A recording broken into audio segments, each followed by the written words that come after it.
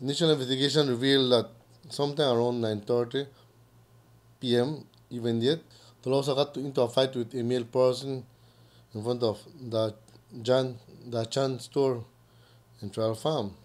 However, both people, Toloza and another person, walked away, went to different directions.